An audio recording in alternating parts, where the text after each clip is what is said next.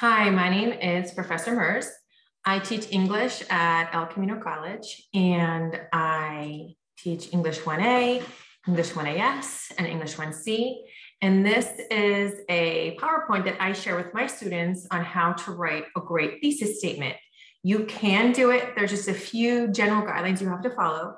Keep in mind that instructors from different classes will often require different things of thesis statements, but these are pretty general, tried and true concepts that will help you write a great thesis statement. Okay, so first, it's important to know that scholarly writing is based in argument. So I'm going to go ahead and read this. Most writing in college is argument-based. Your argument is usually your main idea, often stated in your thesis statement, which is backed up with evidence that supports your argument. In most college papers, you will need to make an argument and use evidence to support it. Your ability to do this will separate your papers from students who see essays as just summary, description, and lists of facts and details, otherwise known as an information dump. So you have to write arguments in college. And oftentimes the instructor won't even tell you they expect you to write an argument because they assume that you already know that. Contrary to popular belief, you do not want to start your essay as general as possible and then slowly narrow down your focus until you come to a conclusion by the end. Instead, you should start specific, stating your argument in the form of a thesis during your intro, and then spend the rest of the paper trying to prove your point. So what is a thesis statement? It's all of these things. It's the main idea of your essay. It's a statement that prepares your readers for what is to come. It has a claim or an argument in it. And a lot of instructors use those terms interchangeably. Claim and argument. It's located at the end of the introduction, and it should not be in the form of a question. So your thesis statement is a statement that should end with a period. As you get into higher level writing courses, you may be taught to break your thesis statement up throughout the essay or to arrive at your thesis statement at the end in your conclusion. But for most standard general education writing courses, your instructor expects the thesis to come at the end of the introduction. So that's where you want to put it. Okay, the basic thesis statement has two parts, and that's it. It's got your topic and then your claim or your argument about that topic. That's it. So here's a simple thesis statement.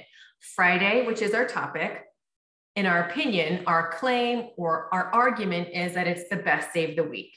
So Friday is the best day of the week would be a thesis statement. I would love to read that essay.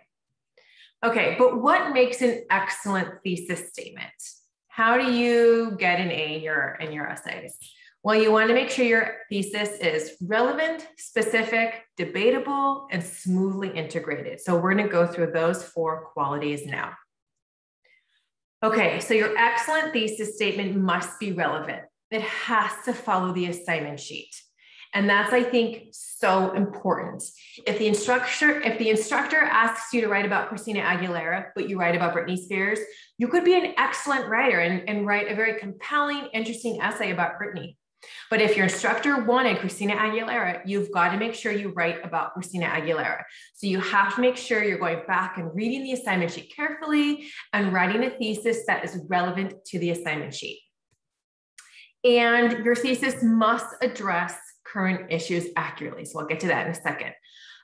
So what I have here is an actual prompt from an essay I assigned to students in English 1C. And this is the prompt on my assignment sheet. It says this.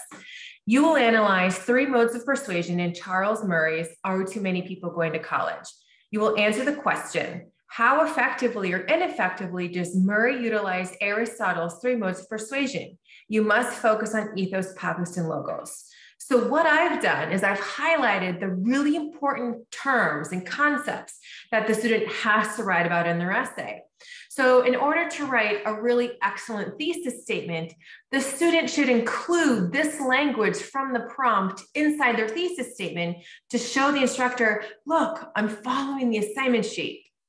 So that's a little tip you can do to write that excellent thesis, is use key terms and ideas from the assignment sheet inside your thesis.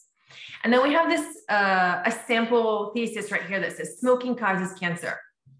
You need to make sure that your thesis is arguing a relevant idea that reflects current ideas accurately. And smoking has already been proven to cause cancer several decades ago. So writing an essay that's trying to argue this wouldn't really be an excellent thesis because it's already been proven. So you want to make sure that your ideas are relevant to current ideas as well. Okay, excellent thesis statements are specific. They should identify ideas clearly and accurately, so it's got to be easy to understand, and it creates an appropriate scope for the essay. So what I mean by that is when you're writing your thesis is sort of functioning as a camera lens, right? And you can take your camera lens and zoom out and capture a really large view. Or you can take your camera lens and focus in on something very specific, much like we have of this Leaning Tower of Pisa. The first shot is more of a zoom out photo where we catch people in the foreground. There's a building in front of the Leaning Tower of Pisa. We see some background and the clouds in the sky and even some hills in the distance. That's a zoomed out picture. And the second picture, we've taken our camera lens and we really focus in on the actual tower. And we can even see people, they look like they're maybe even waiting in line there. And so we have a much more focused image. That's how you need to think of your thesis statements. And the really excellent thesis statements are specific. So we have two sample thesis statements here with different scopes, different sort of levels of zooming in. So the first says, the Civil War was the worst war in history. That's a very general thesis statement. It may be following the assignment sheet, let's assume that it is, but it's making a really general argument. This student, if they were to actually write this essay, would have to compare the Civil War to every single war in the history of the United States. And well, what they're actually saying is in history, so the entire world. That's not doable in a college level essay. If a student is going to write that thesis, they're probably going to take several books to support that argument. So I would encourage a student to make a more specific thesis statement. So this second thesis statement is more appropriate because it's more specific. It reads, the Battle of Bunker Hill was a defining victory for colonial forces. So instead of focusing on the entire Civil War, they take their camera lens, they take their thesis and they really focus in on a particular battle within the Civil War. And then they make a really specific argument about it, that it was a defining victory. So that would be a much more appropriate thesis because the scope of a thesis is more specific. Okay, the next quality of effective thesis statements is that they're debatable. Someone should be able to disagree with you. So let's look at these three thesis statements and kind of address the debatability of each one. The first one says smoking is bad. Well, several decades ago, like that previous thesis statement, scientists in cancer research confirmed that smoking is bad for health. So there's not very many people that could disagree with you and back up their argument with evidence because there really isn't much evidence to support that smoking is good for one's health. So the next thesis statement is more specific. And because it's more specific, it's typically more debatable. This one says, cigarette companies should not be able to advertise to kids. So I could certainly imagine that there would be people that would disagree with this thesis statement. I bet that cigarette companies would disagree that they should be able to market to kids. Maybe some marketing companies, free speech, they might argue that, you can say what you want, you can market to kids. However, when we think back to this idea that thesis statements need to be relevant, in the state of California, they prohibited cigarette companies from marketing to kids. So this thesis statement, although it's more debatable, isn't quite reflecting the most recent laws with cigarette marketing regulations. So this third thesis statement is more debatable because it is more relevant and in reflecting current issues with marketing to kids. So this one reads, even though cigarette companies have been banned from selling flavored cigarettes for kids, the company should not be allowed to flavor any tobacco products, such as e-cigarettes and hookah tobacco. So there are no laws or regulations for flavoring other tobacco products. So this would be a more debatable thesis statement because it is more reflective of current cigarette marketing regulations. So you'll see that specificity, relevance, and debatability are very much tied together. So it's hard to if you have a really excellent thesis statement, it is going to reflect all three of those qualities. Okay, next slide. And this is our fourth quality of excellent thesis statements and our last quality. Excellent thesis statements are smoothly integrated at the ends of the introduction. So I have a couple sample thesis statements here. I'm going to go ahead and read them out loud. They're taken out of context. So these would all go at the last sentence of an introduction. So I'll just read them real quick and then I'll talk a little bit more about what that means to integrate them smoothly. Guns should not be banned. And what I've done is underline each of the topics, and then the claim or the argument about that topic comes after. So guns should not be banned. World War II was the beginning of the downfall of international relationships between Russia and its allies. Student fears prevent students from achieving academic success.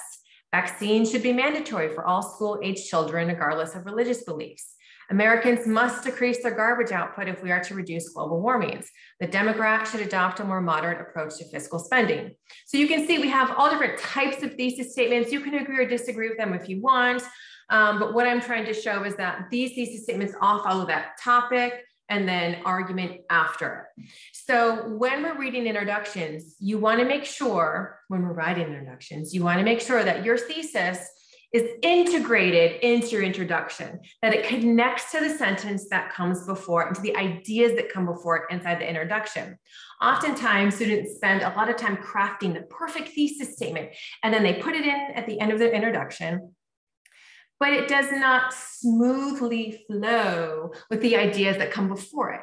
So sometimes that amazing thesis statement can sound a little tacked on or unconnected to the rest of the introduction.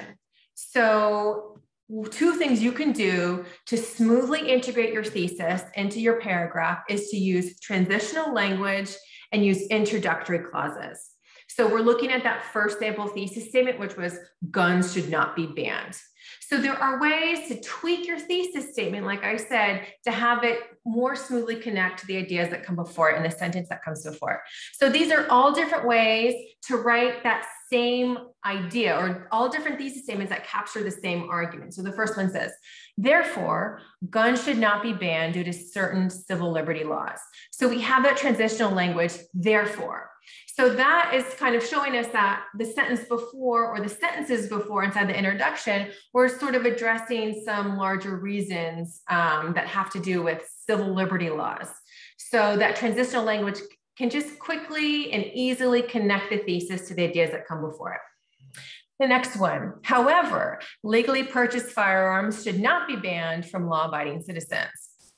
So this transitional language shows a contradiction. However, so that means this paragraph is probably arguing that maybe those assault styles should be banned. And so they're saying, however, legally purchased firearms should not be banned. So again, depending upon what you say in your introduction, you're going to want to choose a transitional language like therefore or however to more accurately reflect the relationship between the ideas in your thesis and your introduction. Okay, introductory clauses are another way to connect the ideas in your introduction to your thesis. So the third one reads, although critics of gun safety argue that guns should be banned, they should not.